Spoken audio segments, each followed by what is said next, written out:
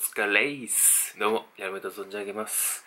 今回はですね、ちょっと今寝起きなんですけども、お時間もね、ちょっとお昼ということで、ご飯が余っているので、チャーハンを作って食べていこうかなと思います。普段ね、料理しないんですけども、なんかチャーハンの素があるし、せっかくなんでチャーハン作ったらと思って、いい具材がね、ちょっとあるかどうかわかんないんですよね。ちょっと見てきます。ウインナーあるやん。ウインナーと紅生姜もあるし、キムチもあるか。ありかもしれない。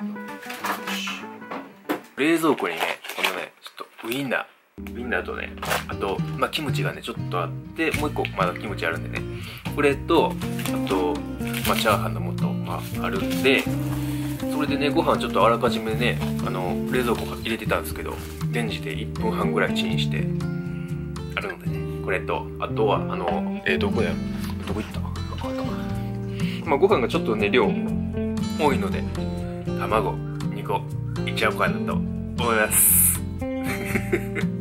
寝ぼけてて滑舌がちょっと緩いな。はい、というわけで、この、今の具材で作っていこうかなと思います。ウインナーどうしようかな。2本ぐらいいこうか。2本ぐらいいって。じゃあ3本いこうかな。ちょっと3本いっちゃいます。適当にね、一口サイズに切るという。普段全く料理しないんで、ここはもう全然適当でいいんですよ。一口サイズに切って適当に炒めてチャーハンを作るということです。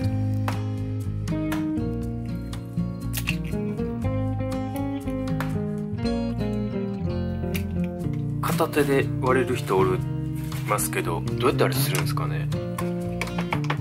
やったことないからさ、カッコつけてやろうかなと思ったんですけど、安定の両手割りでやらせていただきました。も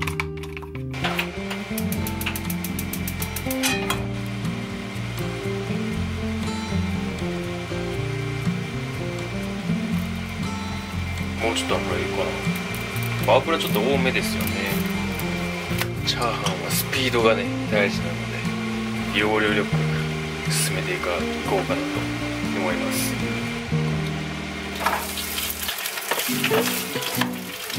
で、ここに僕はね、次ね、すぐ卵をね、ご飯の上にかけてやるんですよね。ご飯と卵混ぜてやる方はおると思うんですけど、ここはね、ご飯をのせて、上にね、溶き卵を入れると、なんかテレビで見たんですよ、昔。それをずっとやってるんですよ。チャーハンの素をきれいの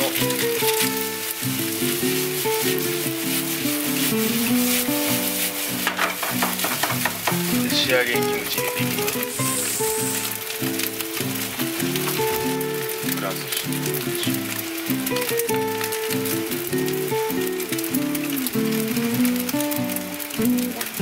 誰で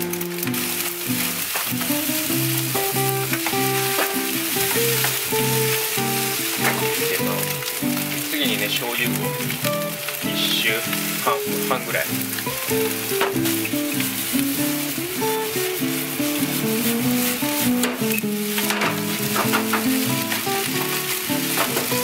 で完成なり。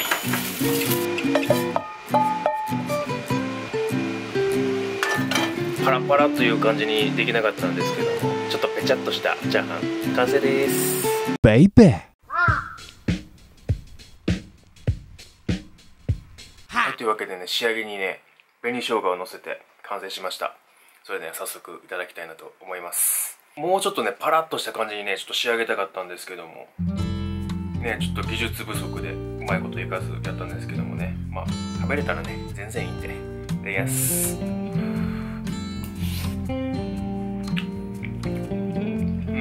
うまいね。全然いけますね。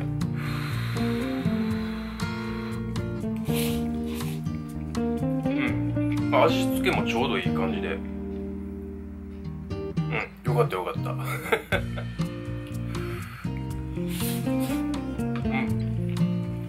キムチ入れてるんでね、やっぱ水分がプラスされちゃってるんで、ちょっとペチャッとしたタイプのね、チャーハンなんですけども、最高っすね。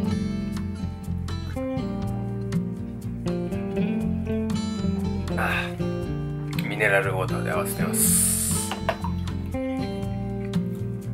あーうまい、いいですね。ご自分で作る料理を自分で食べるという当たり前なんですけども、またねお店とね食べるのとはねちょっと一味違っていいっすよね。